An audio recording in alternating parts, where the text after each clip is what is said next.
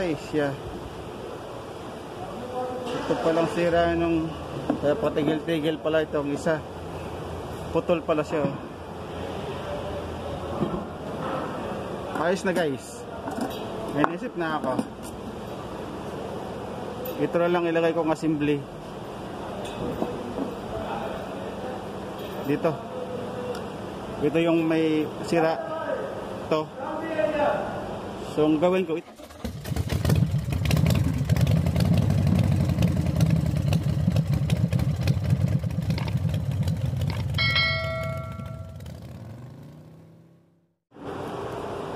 hello guys,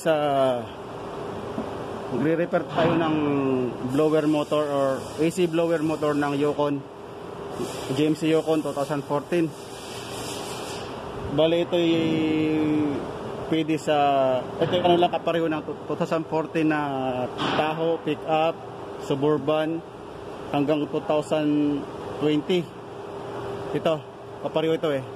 Pare-pareho lang ano, pare-pareho lang sila ng blower motor, AC blower motor. So re-repairin na natin ito, ating bubuksan. So problema tayo mandar. Bali nagka-problema kasi nung nag-jump start sila ng battery. Tapos baliktad ang pagkaka-jump start. So bali maraming naapektuhan. Yung radio, tapos yung aircon, display, radio display wala, ayaw din mag-cranking. So naayos na, bali lahat yun naayos na, na-solve na yung problema. Ito na lang yung blower motor ang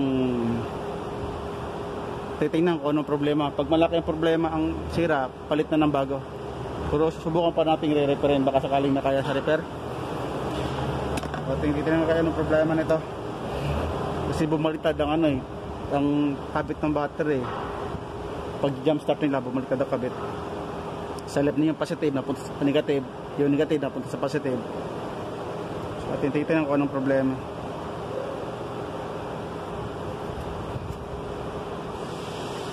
So ayan guys, nakita mo yun ha, pumutok yung muspit nya. Ito ating subukang repairin o ating subukang palitan kasi meron akong lumang ganito, lumang blower motor. So titinan ko yung kung may makakahoy tayo doon tayo kuha ng muspit. So bali alisin ko muna itong hinang na to. Ito malamang ito alisin din. Basta alisin ko muna yung mga hinang para mabunot to guys, ma-pull out. Kasi mayroon siyang screw rito maliit. Pag naalis to malamang para naka-rebis doon eh. Ito sa loob. Pero susubukan ko siya guys, kung maalis ko, pag hindi ay di bilhin bago. Subukan natin kung ma-repair natin. So kunin ko yung luma, yung isa, yung pamalit. So dito tayo kukuha ng dito tayo kukuha ng ipapalit dito. Mamaya. Kumbaga dito tayo kakahoy, mga ngahoy. Sa isang ito.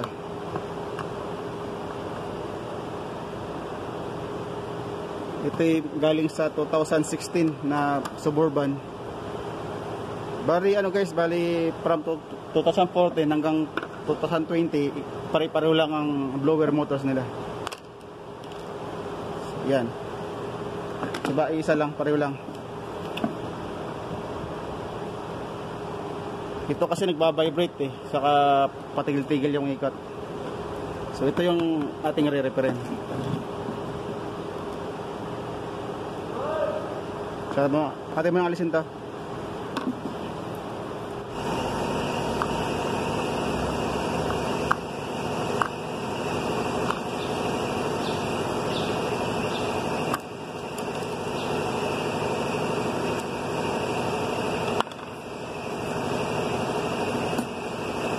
So ating alisin ito guys, itong tatlo ating alisin. Tanggalin yung hinang.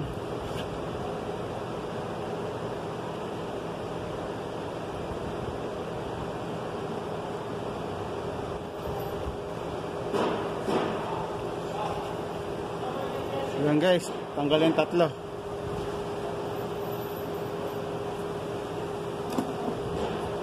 So yun ang pumutok na MOSFET.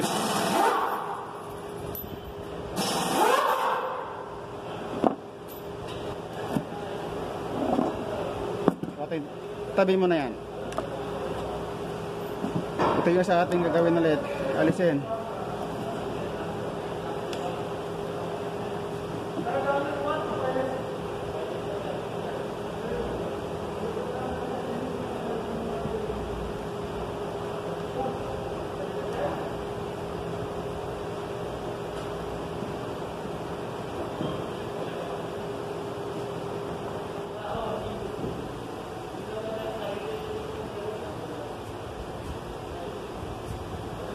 Ay, siya.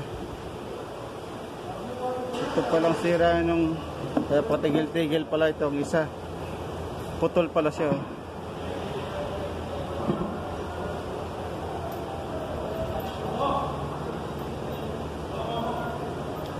Ito putol.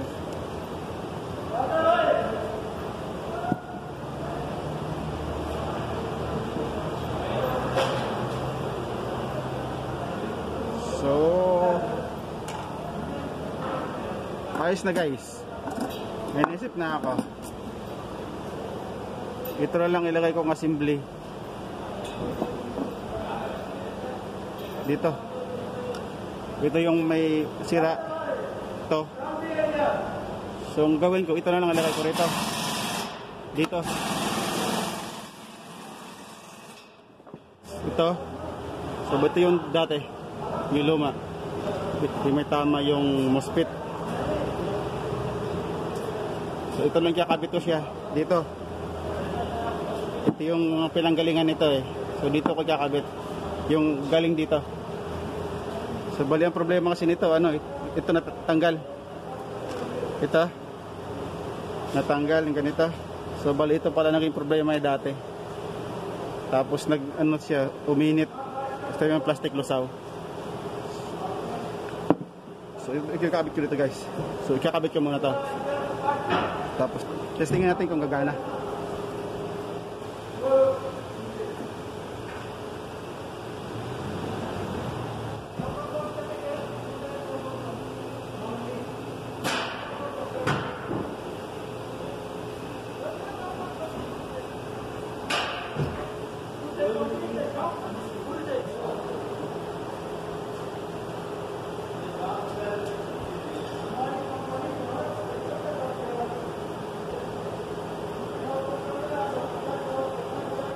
Okay.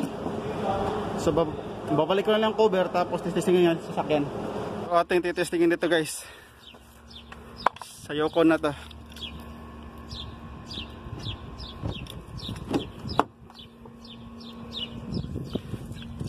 So ating checkin kung gagana siya. Hindi tayo nakakabit eh. Sa part na to. Ito. Saan na yan? Yan dito. Yan nakakabit. Diyan.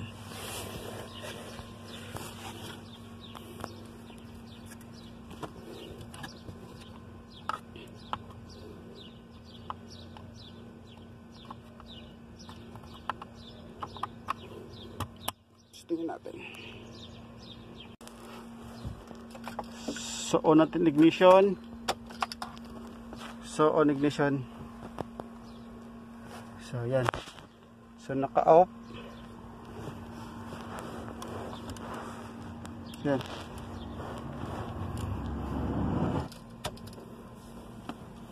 Yan naka-on. So switch on ko yung AC, yung switch. So yan, gumana. Yan, speed. Medium.